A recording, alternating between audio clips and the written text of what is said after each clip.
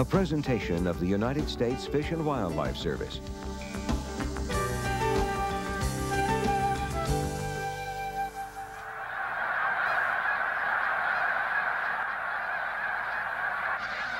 Every fall, as they have for thousands of years, great flocks of snow geese arrive on Chincoteague Island.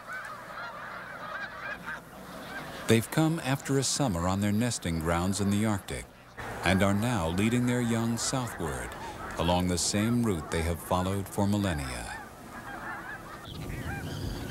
Many other species of birds migrate along this ancient corridor that hugs the Atlantic coastline. Along the way, there are places where the birds have always stopped to rest and feed, to gather strength before continuing to warmer areas to spend the winter. The chain of sandy islands strung along the Atlantic, known as barrier islands, with their food-rich marshes and fertile tidal zones, have always been a destination and a haven for snow geese and other migratory birds, such as ducks, wading birds, as well as song and shorebirds. But as coastal areas become more developed and crowded, the number and quality of these life-sustaining sanctuaries has been steadily shrinking. Today, we celebrate Chincoteague National Wildlife Refuge, one of those special places along the Atlantic coast that will always be there for migrating birds and other wildlife.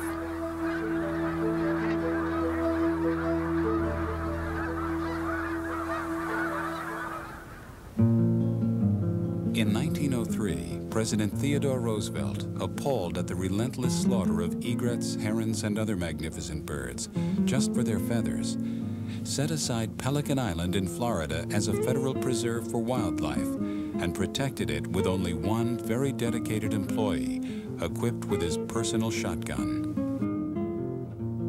Roosevelt's executive order signaled the end to a long era stretching back to the earliest colonial days that had seen many of America's wildlife species nearly wiped out by unregulated hunting and loss of habitat as wetlands were drained, forests felled, and the prairies plowed. The year 2003 marks the 100th anniversary of the establishment of that first refuge on Pelican Island. President Theodore Roosevelt would be delighted at what has happened with his idea. Today, there are more than 500 national wildlife refuges managed by the U.S. Fish and Wildlife Service spread all across the United States, preserving and protecting America's precious wildlife heritage. And what a heritage it is.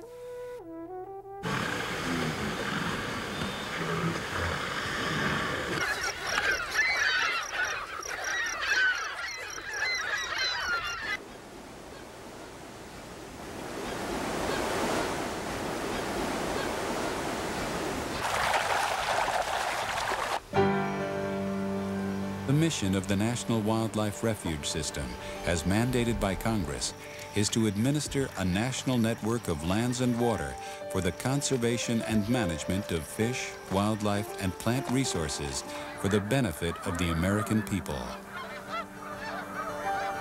No refuge better illustrates this mission than Chincoteague National Wildlife Refuge.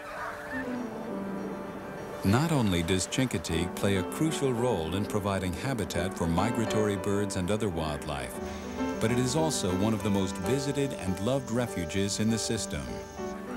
Both migratory birds and visitors flock to the refuge by the millions each year. Chincoteague Island, where most of Chincoteague Refuge lies, has played an important role in the lives of local seafarers, fishermen, farmers, and townspeople for more than 300 years. Hunting the many birds that visited the island's marshes meant food for early settlers. The abundant fish along the beach and in the tidal estuaries provided food and a source of income.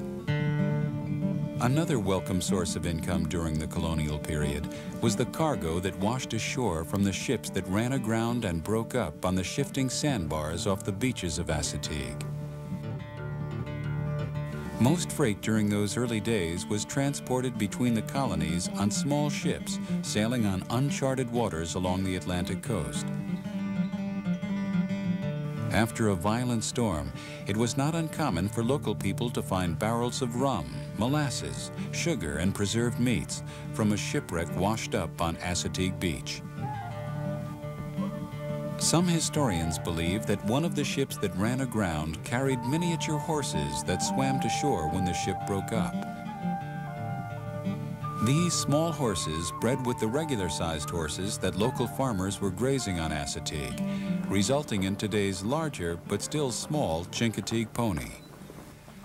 Others believe that today's ponies are simply descendants from those that escaped the early settlers. Because of the large number of shipwrecks along this stretch of the Atlantic, Congress in 1831 authorized construction of a lighthouse on the southern end of Chincoteague. The lighthouse seen today replaced the original in 1867 and has been operational ever since. As the loss of lives and ships off Chincoteague Island continued, Congress again stepped in and established a life-saving station on Chincoteague Beach in 1875, one of several along the Atlantic coast.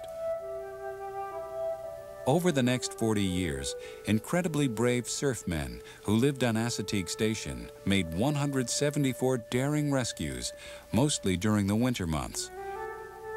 The life-saving stations were decommissioned in 1915, and the U.S. Coast Guard took over responsibility. For many years, the ducks and geese who visited the marshes around Chincoteague provided a rich bounty for local market hunters.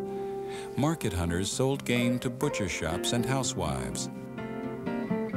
With the passage of the Migratory Bird Act in 1918, market hunting became illegal. But that didn't stop it. The hunters just became more secretive and more efficient. Homemade guns could slaughter dozens of birds with a single shot. By the 1930s, their killing efficiency began to seriously damage waterfowl populations. One species that was severely impacted was the greater snow goose that always stopped on the marshes of Chincoteague to feed and rest during spring and fall migrations. Primarily because of an alarming decrease in the greater snow goose population, Chincoteague National Wildlife Refuge was established in 1943 on the Virginia portion of Chincoteague Island. The land was purchased with money from the sale of federal duck stamps. Chincoteague was one of a number of refuges that were being established along migratory waterfowl flyways. Work began at the new refuge to improve and stabilize the habitat for migrating birds. Dikes were built to impound what little water rained on the refuge. Water levels in these shallow impoundments are carefully controlled by gates in accordance with the feeding needs of different species of birds at different seasons of the year. When the water is low, migrating shorebirds stop and gather strength by feeding on the small worms and insects living on the muddy flats. As these waters are drained during the spring, a variety of seed-bearing plants take root and grow. By fall, if the rains come, the impoundments are allowed to fill to a depth of half a foot or so, just deep enough so that dabbling ducks can tip and feed on the submerged seeds, vegetation, and aquatic invertebrates. While the refuge is guided by the science of wildlife management, it really is habitat that is managed. The areas seen along Wildlife Loop and the drive to the beach are just a small part of the Chincoteague Refuge. The refuge extends north to the Virginia-Maryland border and also includes islands in the bay and a number of barrier islands extending southward for 30 miles. The refuge continues to expand as it adds sensitive wildlife habitat purchased from willing sellers along the Atlantic.